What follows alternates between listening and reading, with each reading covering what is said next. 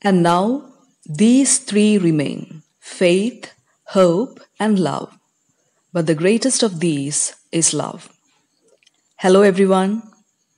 Today, I'm going to be talking about the third chapter of the 8th Standard English textbook, a poem by Rabindranath Tagore titled Taj Mahal.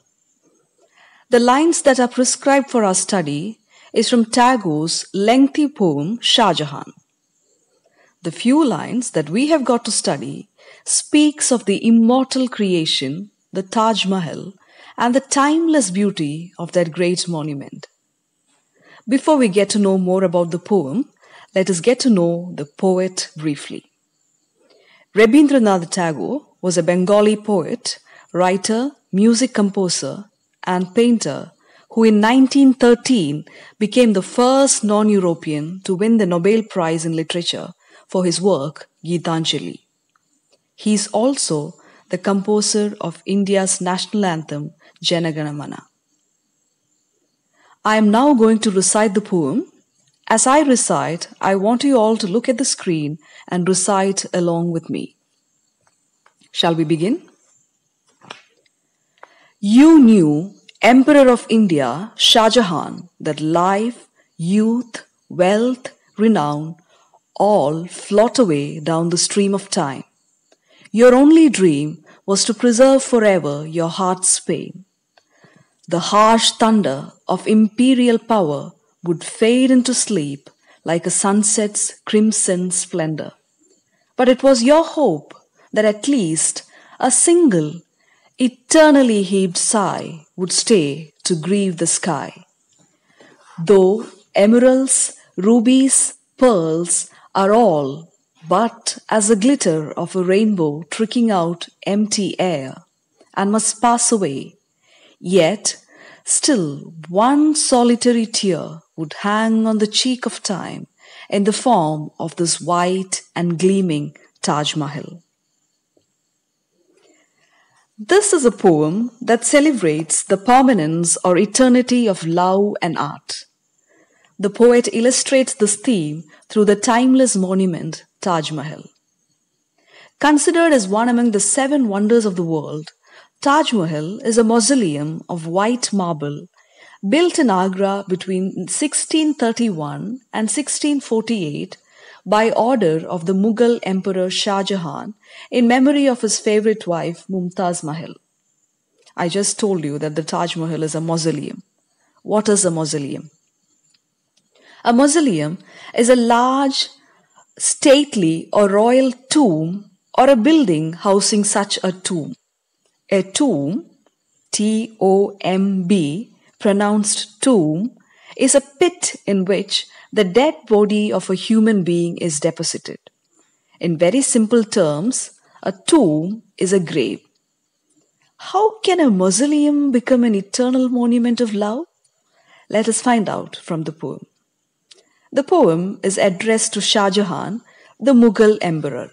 The poet begins by telling that Shah Jahan knew all about the impermanence or transience of life and youth and worldly honors like wealth and fame.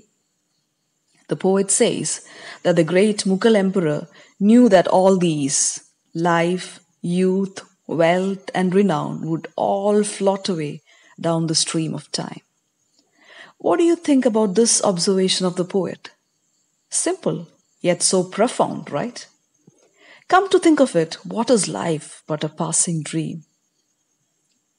As the lines of the famous nursery rhyme goes, row, row, row your boat gently down the stream. Merrily, merrily, merrily, merrily, life is but a dream. Life is but a dream. Life is a passing shadow, and so is youth. Youth and beauty are short-lived. And so is the case with wealth and fame. Today's rich man may be tomorrow's pauper, and today's pauper may become a millionaire tomorrow. In any case, we are not going to take these riches and wealth to our grave. Fame is yet another trap that most human beings fall for. We run after fame or renown, forgetting relationships and everything around us. But is this hard-earned fame permanent? Absolutely not. The stream or river of time washes off everything. All that is worldly will perish or disappear one day. The poet says that even though Shah Jahan knew about the futility or meaninglessness of life and everything worldly, he had but one dream. That dream was to preserve or protect his heart's pain forever. What was his heart's pain? The death of his beloved wife, Mumtaz Mahal.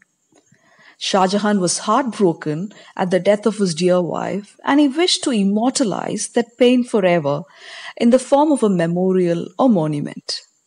The emperor knew that his empire and the harsh thunder of imperial power would disappear into sleep or nothingness sooner or later.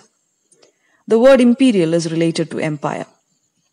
No matter how powerful or harsh or rude a ruler or emperor is during the time of his rule, it will not last forever. Empires have vanished or disappeared. They still continue to disappear. And human beings, whether they be kings or beggars, will all meet with the same fate, which is death. The poet says that Shah Jahan knew that his imperial power, that was as powerful as thunder, would disappear like the splendor or beauty of a crimson sunset. Have you watched the sky during sunset? What a glorious and beautiful sight it is, right? But the beauty of sunset hardly lasts for 2 hours, so short-lived. The rich, deep crimson color. Crimson is a rich, deep red color. So the rich, deep crimson color of the sky soon gives way to darkness. So is the case with kingly power. It will fade or disappear, just like the beauty of the crimson sunset. But in spite of knowing all this, it was Shah Jahan's hope that at least one eternally heaved sigh would stay to grieve the sky. Shah Jahan wanted Taj Mahal to capture his grief or his pain on losing his wife and remain forever. He wanted to protect or preserve the sorrow of his heart and also his love through this memorial. Shah Jahan wanted the sigh of his heart to remain forever in the form of Taj Mahal and grieve or pain even the sky. By the way, sigh is a heaved sigh is a loud breath taken with effort.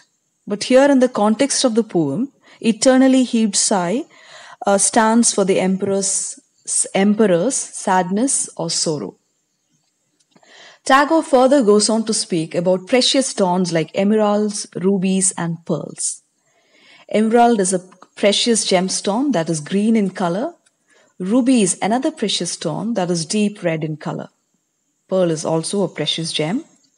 They all represent the riches of the world. These precious stones are compared to a rainbow that shines and glitters but passes away or disappears quickly.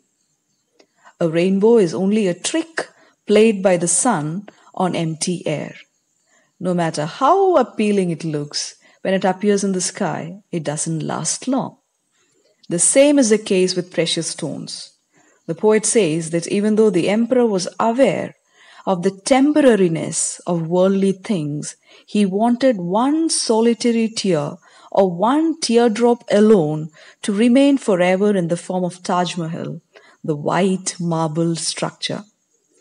Just as a teardrop hangs on the cheek of a person, the emperor wanted his teardrop in the form of the white and shining Taj Mahal to hang forever on the cheek of time. The Emperor Shah Jahan is no more, and his empire has disappeared like a dream.